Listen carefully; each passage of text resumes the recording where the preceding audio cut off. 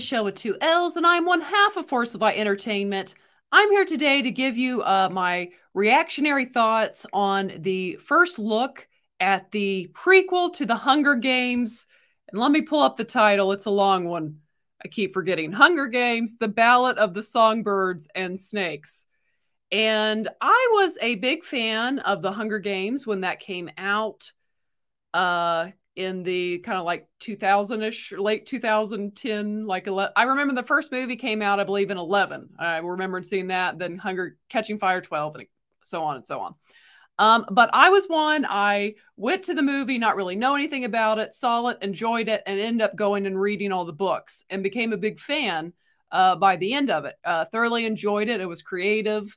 I thought Katniss was a fantastic heroine. It was against authoritarianism type of, it was just great stories. Love triangle you had in there, thrown in there for the teen stuff. But I thoroughly enjoyed Hunger Games. So when the author came out with a prequel to it, I gave it a chance. I got the audio book, and I will say that I don't even know if I got halfway through the book and just really didn't have a desire to go back and finish it.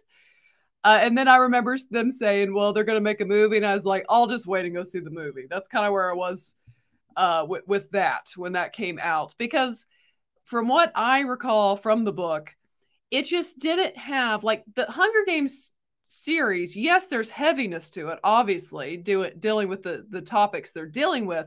But there's also, like, a lot of hope that runs through those stories. Where this, I didn't really feel that hope element, so it just kind of felt depressing, honestly. Because, they're only 10 years into the game, so there's another 65 years of this hellacious way that they're all living. So it just wasn't the most hopeful, and it didn't really draw me in. But again, when I heard they were making a movie about it, I was like, well, I'll probably end up seeing it. But they released this, and I'm releasing this much later than I normally would with a reaction. But I wanted to give my thoughts on this because there's something in particular I'll address at the end that I don't see anyone else kind of addressing that I find a little bothersome. But and in all fairness, I have seen this once. When it came out Friday, I saw it on the trailer on my phone. Normally, I've not seen it when I come to you guys. But I literally didn't know how I felt after I watched it. I didn't know if I thought it was good or bad. So this might be a case we're seeing it with you guys for a second time. Maybe I'm sure I'll be able to give you my thoughts. And again, I do have thoughts on something that I did actually, that I did catch. But anyways, let's go ahead and watch this and see if I can form a little better thoughts on, or at least a better grasp on my thoughts on this.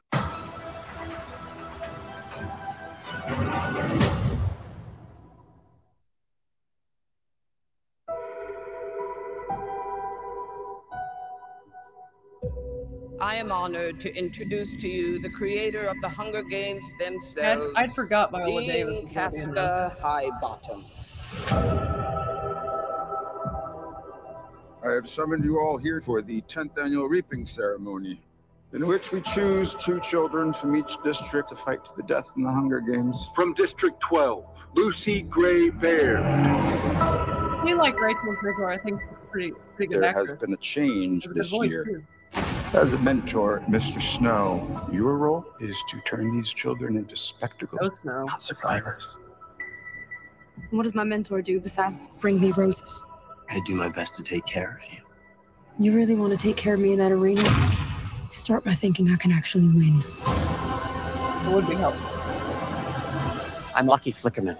I like First it looks like ever the 60s. host of the Hunger Games. Enjoy the show. 5, 4, Enjoy the show. 3, 2. Enjoy the show. Enjoy the show. It'll be interesting to see how the What games were happens in like in there? the 10th year. Fueled with the terror of becoming prey. See how quickly we become predator? See how quickly civilization disappears?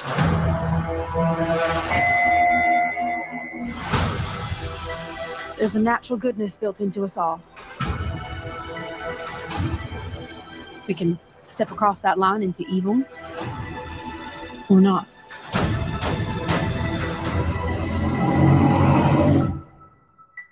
of that boy. Yeah, Snow's definitely going to cross that line. Snow falling. How wonderful that we all get to be here for someone's final performance. It's not just about winning. Everything is about winning. You monsters! All of you!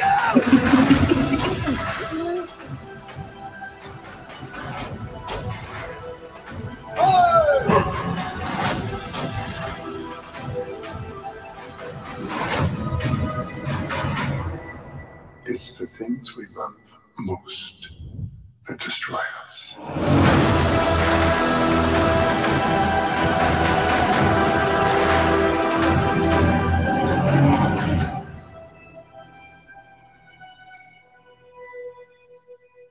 November 17th. Okay. I see. This is actually a case. Again, normally I've not seen it all when I react, but I think I definitely have a better kind of where I stand on this at this point. I think I'm interested. I need to be sold on another trailer. I think just coming out of so many like Disney movies and stuff, them owning so many different IPs, that this looks kind of refreshing to me again, a little different. But I do think I personally would have I personally would have started this trilogy on like maybe the first Hunger Games and probably just would have left Snow kind of out of it for the most part. Because there has been a trend in Hollywood to take kind of very much villainous characters and try to make them so sympathetic. And if I recall right, you guys let me know if I'm not right on this. I believe Snow's like in his 20s at this point. So I don't want him to become too sympathetic, just because I don't think in your going into your 20s, something's going to happen that just makes you such an evil person that he becomes. My point is, I don't think he was a great guy at this point in his life. So I hope they don't make him too sympathetic, because again, he's truly like a monster. I mean, he is in the movies. But then, yeah, I mean, it looks fairly interesting. The only thing I was going to say that has not been addressed, and if you have a different thought on this, that's your opinion. I did notice that Tigress, which is a distinctively female role, has been cast to we'll just say a biological male. And I don't really think that's very cool, quite frankly, to take away female roles and give it to a biological male. That's my take. I don't think that's cool. And yeah, that's all I'm going to say about that. But this movie, I think overall looks pretty interesting, or looks fairly interesting. Again, I need to be sold on another trailer. But what are you guys' thoughts on this? Or are you instantly sold? Do you not care about the Hunger Games anymore? I do know Hunger Games it seems to keep finding a younger generation to pick it up. So I'd say this movie can probably do pretty well. But what are your thoughts on the trailer? Are you interested or not? Share your thoughts below. And if you have not yet, go ahead and hit the subscribe button. Also give the video a thumbs up. And as always, ladies and gentlemen, remember to be a force of light. All right. Bye, guys.